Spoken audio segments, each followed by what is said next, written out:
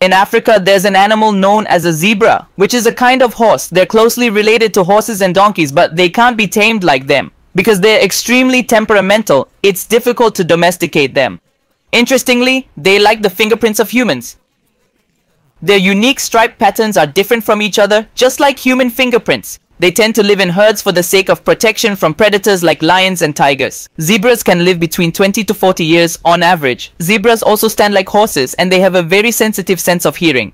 They have excellent hearing and can turn their ears in any direction. For more videos like this,